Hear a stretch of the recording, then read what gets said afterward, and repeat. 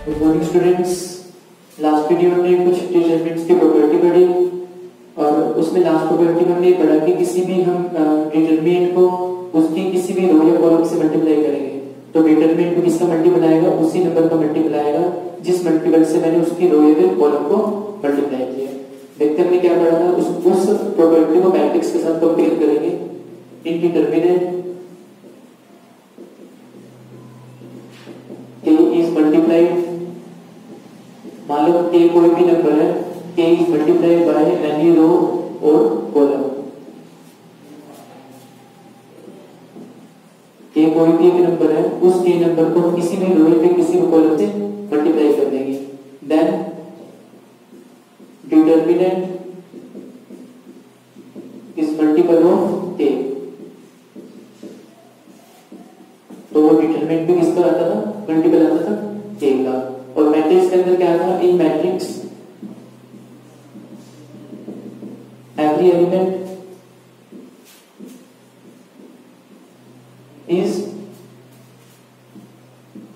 Multiplied by k।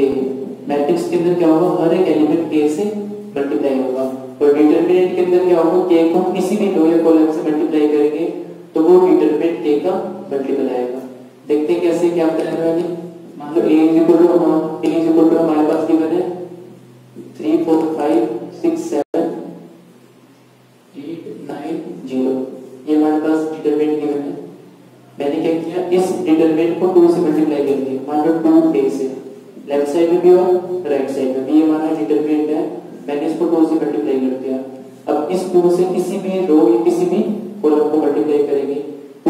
पूरे हर एक element को मल्टीप्लाई नहीं करेंगे। हम यहाँ पे क्या करेंगे, किसी भी रो या फिर किसी भी कॉलम को मल्टीप्लाई करेंगे। मैंने 2 से मल्टीप्लाई कर दिया, फर्स्ट रो को मल्टीप्लाई कर दिया। क्या आएगा, 6 8 10 5 6 7 8 9 0।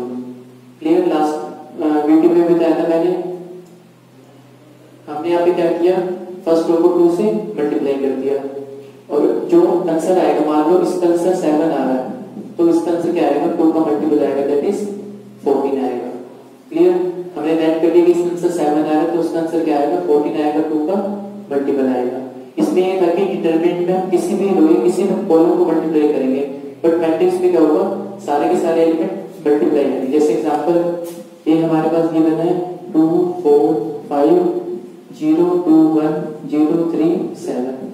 ये हमारे पास एक गिवन है और मुझे 2a निकालना है। तो 2a कैसे निकालेंगे, हर एक एलिमेंट किससे मल्टीप्लाई होगा, 2 से। क्या आएगा, 4 8 10 0 4 2 0 6 14। ये हमारा आएगा। ये मैट्रिक्स के अंदर क्या था हमारा कि हर एक एलिमेंट 2 से मल्टीप्लाई होगा, हर एक एलिमेंट 2 के जो भी नंबर होगा उससे मल्टीप्लाई होगा। बट डिटरमिनेंट में क्या होगा, किसी भी रो या फिर किसी भी कॉलम से मल्टीप्लाई होगा। ऐसा नहीं होगा कि हर एक एलिमेंट से मल्टीप्लाई होगा, किसी भी रो या फिर किसी भी कॉलम से मल्टीप्लाई होगा। मान लो छोटा सा एग्जांपल दे रहा हूं मैं आपको, 2 4 6 2 6 8 और 4 10 और 8। अब मुझे यहाँ से 2 कॉमन लेना है। आपको क्या है, फर्स्ट कॉलम में भी आ रहा है, फर्स्ट सेकंड कॉलम में भी आ रहा है, थर्ड कॉलम में भी आ रहा है, फर्स्ट कॉलम में भी आ रहा है, सेकंड कॉलम में भी आ रहा है, थर्ड कॉलम में भी आ रहा है। तो यहाँ से हम क्या करेंगे, तीनों रो से कॉमन ले लेंगे। मैंने फर्स्ट रो से भी कॉमन ले लिया, सेकंड रो से भी और थर्ड रो से भी। जब फर्स्ट रो से कॉमन होगा तो क्या आएगा, 2। सेकंड रो से कॉमन होगा तब भी 2 आएगा, थर्ड रो से कॉमन होगा तब भी 2 आएगा। क्या रहा इसके अंदर, 1 2 3 1 3 4 और 2 5 4। अब 2 कितनी बार आता है, 3 टाइम। तो क्या आएगा, 2 का क्यूब 1 2 3 1 3 4 2 5 4। ये 2 की पावर 3 ये इंडिकेट कर रहा है कि एक बार फर्स्ट रो से कॉमन लिया, एक बार सेकंड रो से कॉमन लिया, एक बार थर्ड रो से कॉमन लिया। क्लियर। बाकी हम डिस्कस करते हैं property number 6। Okay, fifth property discuss करते हैं। देखते हैं फिफ्थ प्रॉपर्टी के अंदर क्या है। फिफ्थ प्रॉपर्टी, मान लो हमारे पास a गिवन है, small a1 b1 c1 a2 b2 c2 और a3 b3 c3। इस डिटरमिनेंट के अंदर हम we can apply any operation। हम इसके अंदर कोई भी ऑपरेशन लगा सकते हैं। जैसे r1 approaches to r1 plus 2r1 C1 approaches to C1 plus 2 C2, clear. R1 approaches to R1 plus 2 R2। हमें इस बात का ध्यान रखना है, never apply two operation at the same time,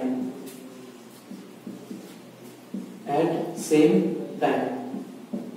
हम एक ही टाइम पे कभी भी दो ऑपरेशन नहीं लगाएंगे, एक टाइम पे एक ही ऑपरेशन लगेगा, रो का या फिर कॉलम का। मान लो हमने रो वाले ऑपरेशन से क्वेश्चन स्टार्ट कर दिया, तो आगे हम कॉलम को ऑपरेशंस भी लगा सकते हैं इन डिटरमिनेंट के अंदर। और मैट्रिक्स के अंदर भी क्या पढ़ा था, जब हमने इनवर्स फाइंड आउट किया था, तो मैंने आपको बताया था कि जब रो का ऑपरेशन लगा हुआ है तो रो का ही लगेगा, कॉलम का लगा हुआ है तो कॉलम का ही लगेगा। हम इसके अंदर कोई भी ऑपरेशन लगा सकते हैं, बट हमें ये बात का ध्यान रखना है कि दो ऑपरेशन को एक साथ पे नहीं लगाना। एक टाइम पे चाहे ये लगेगा चाहे ये लगेगा, ऐसा नहीं कि दोनों को एक साथ लगा देंगे, एक टाइम पे एक ऑपरेशन लगेगा।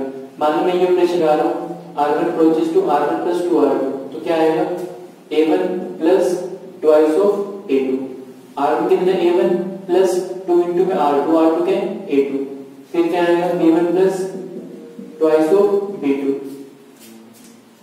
C1 plus twice of C2, और यहाँ पे क्या आएगा A2 B2 और एंड C2, और यहाँ पे क्या आएगा A3 B3 and C3।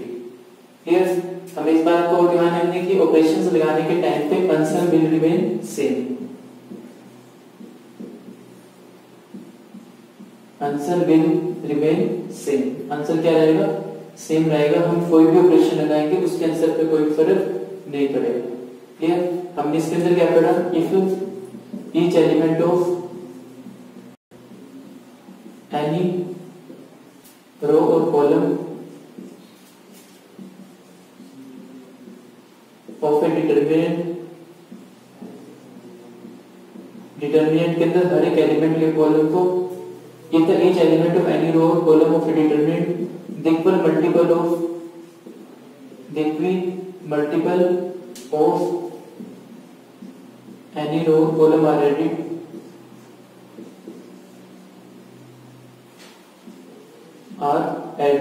The answer will remain same. Answer क्या रहेगा, उससे सेम रहेगा, answer will remain same. Answer के ऊपर कोई भी फर्क नहीं पड़ेगा। देखते हैं मैंने क्या बताया, if the each element of रो और कॉलम ऑफ डिटरमिनेंट, मैंने क्या किया, फर्स्ट रो पे ऑपरेशन लाया R1 approaches to R1 the equal multiple of, कुछ ना कुछ मल्टीपल कर दिया, किसमें, किसी भी रो या फिर किसी भी कॉलम में। जो अगर रो पे लगाया तो यहाँ पे भी रो आएगा, यहाँ पे कॉलम लगाया तो यहाँ पे भी कॉलम लगाएगा। क्या लिखा, ईच एलिमेंट ऑफ एनी रो पे कॉलम, किसी भी एलिमेंट पे ऑपरेशन लगाने, चाहे वो रो को चाहे वो कॉलम को। जो अगर रो पे ऑपरेशन लगाए तो उसके साथ इक्वी मल्टीपल कुछ भी नंबर नॉन जीरो नंबर से हमने किसी कोरस्पोंडिंग रो को मल्टीप्लाई कर देना, फिर उसको क्या कर देना, ऐड कर देना। If the each element of रो और column of determinant the equal multiple यहाँ पे क्या है, that is 2 of any row column, किसी भी रो का या फिर किसी भी कॉलम का हम उसमें ऐड कर देंगे तो आंसर क्या रहेगा, सेम रहेगा। Clear.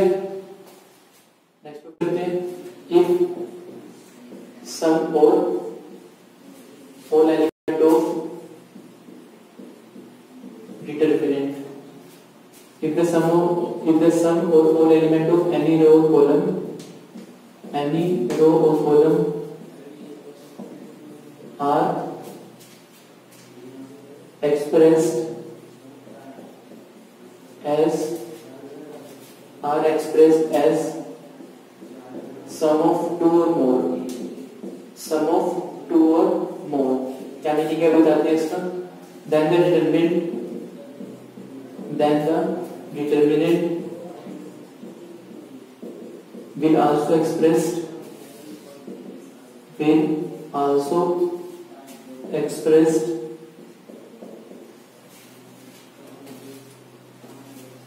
as the sum of two। क्या मीनिंग है इसका समझते हैं। जो if the sum of all element of any row column, किसी भी रो या किसी भी कॉलम के एलिमेंट्स को एक्सप्रेस करने टू टर्म्स में। मान लो मैंने लिखा a plus lambda, a1 plus lambda, a2 plus lambda, a3 plus lambda, इसका हमने नाम दे दिया d1, d2 और d3। और यहाँ पर हमने लिख दिया b1, b2 and b3, c1, c2 and c3।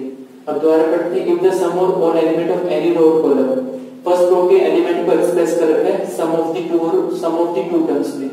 First row के एलिमेंट को मैंने एक्सप्रेस कर रखा है सम ऑफ दी टू टर्म्स में, देन इट्स डिटरमिनेंट, इसका जो डिटरमिनेंट होगा कैसे एक्सप्रेस होगा, सम ऑफ दी टू, इसको दो पार्ट्स में ब्रेक कर देगा, तो क्या आएगा a1 a2 a3 b1 b2 b3 c1 c2 c3 plus क्या आएगा lambda d1 lambda d2 lambda d3 और b1 b2 b3 c1 c2 c3। दोबारा देखते क्या है, इसमें बता रखे कि किसी भी रो या कॉलम के फर्स्ट रो या किसी भी रो या कॉलम के रो को या फिर कॉलम को जो अगर हम दो टर्म्स में एक्सप्रेस कर रहे हैं और दो टर्म्स में क्या सम है, तो उसका डिटरमिनेंट भी क्या आएगा, उन दो टर्म्स का सम आएगा। ये दो टर्म्स में मैंने एक्सप्रेस किया फर्स्ट रो के एलिमेंट्स को, तो उसका डिटरमिनेंट भी क्या आएगा, दो टर्म्स का सम आएगा। जैसे a1 अलग आ गया, लैम्डा d1 अलग आ जाएगा, a2 अलग आ गया, लैम्डा d2 अलग आ गया, a3 अलग आ गया, लैम्डा d3 अलग आ गया। अब इसका एक स्पेशल केस और है, मान लो क्वेश्चन ऐसे आ गया a is equal to a plus B c plus D e plus f, और यहां से आ गया g plus h f plus i k plus l x plus y alpha plus beta, और यहां से z प्लस l। क्लियर? ये z plus को k लिख देते हैं, m लिख देते हैं, z प्लस m। तो हम इसको डिटरमिनेंट में ऐसे एक्सप्रेस नहीं कर सकते कि a c e g f k x alpha z plus d d f और h i l और y बीटा m। हमने यहाँ पे क्या किया, डिटरमिनेंट्स को जो डिटरमिनेंट के अंदर एलिमेंट थे सारे के सारे सम के फॉर्म में थे, तो मैं इसको ऐसे एक्सप्रेस नहीं कर सकता, सिर्फ एक रो या एक कॉलम के अकॉर्डिंग एक्सप्रेस कर सकता हूँ, सारे रो या कॉलम के अकॉर्डिंग एक्सप्रेस नहीं कर सकता।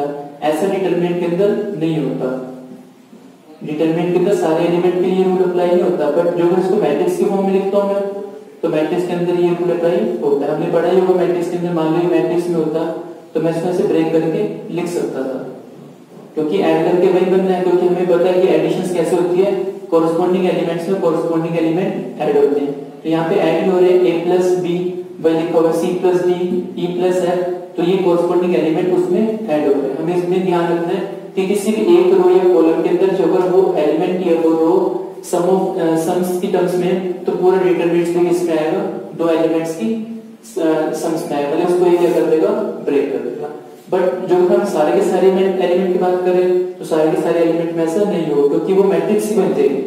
जो अगर हम सारे एलिमेंट्स को ब्रेक करके लिख दें फिर मैट्रिक्स और डिटरमिनेंट में कुछ फर्क ही नहीं रहेगा, तो किसका पार्ट हो जाएगा, मैट्रिक्स का। ओके, यहाँ तक यहाँ पे मैथ प्रॉपर्टीज खत्म होगी। उसके बाद नेक्स्ट टॉपिक हम डिस्कस करते हैं एरिया ऑफ ट्रायंगल, कि एरिया ऑफ ट्रायंगल्स को हम कैसे डिटरमाइन कर सकते हैं डिटरमिनेंट की हेल्प से। Okay, we will discuss how to calculate the area of triangle using determinant method. Determinant method की हेल्प से एरिया ऑफ ट्रायंगल कैसे डिटरमाइन करेंगे देखते हैं। हमारे पास ट्रायंगल के वर्सेस गिवन है, जैसे हमने 10th क्लास में 4 में पढ़ा था।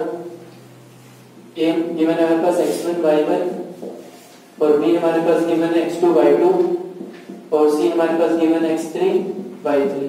मुझे इसका एरिया निकालना है। 10th क्लास में 4 में पढ़ा था a = 1/2 x1 y2 minus y3 plus x2 y3 minus y1 plus x3 y1 minus y2। ये हमने डिटरमिनेंट में एरिया ऑफ ट्रायंगल का फॉर्मूला पढ़ा था 10th क्लास के अंदर, और 12th क्लास में हमने क्या फॉर्मूला पढ़ेंगे, वो फॉर्मूला भी इसी से निकल के आया है, इंडिटरमिनेट मेथड। डिटरमिनेट मेथड्स में हम एरिया ऑफ ट्रायंगल्स को कैसे कैलकुलेट करेंगे, a = 1/2 क्या आएगा, x1 y1 1 1 x2 y2 और यहाँ पे आ जाएगा x3 y3 1। आप कैलकुलेट भी करके देख सकते हो, जब इसको सोल्व करोगे तो 1/2 बाहर आएगा, x1 y2 minus y3 as it is. फिर सेकंड रो से मान लो हम कर रहे हैं तो क्या आएगा, x2 ये कट जाएगा तो क्या आएगा, y3 minus y1।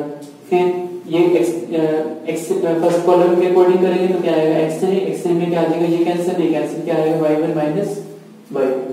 क्लियर? ऐसे हम एरिया ऑफ ट्रायंगल्स को डिटरमाइन करेंगे।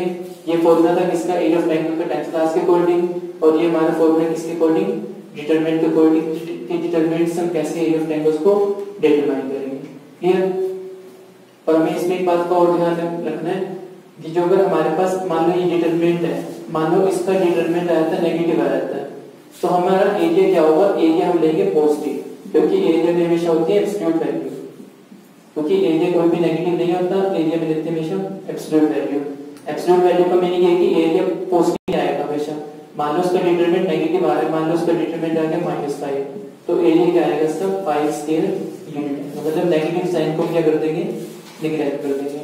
अब यहाँ से क्वेश्चन और क्रिएट हुआ, मान लो हमारे पास एरिया गिवन है 9 स्क्वायर यूनिट और मुझे पूछा गया कि इसका डिटरमिनेंट क्या होगा, तो इसका डिटरमिनेंट क्या होगा, हो सकता है कि इसका डिटरमिनेंट +9 हो सकता है इसका डिटरमिनेंट -9। क्लियर, क्योंकि एरिया तो प्लस ही आएगा, चाहे डिटरमिनेंट प्लस में चाहे डिटरमिनेंट माइनस में। Clear, okay, thank you.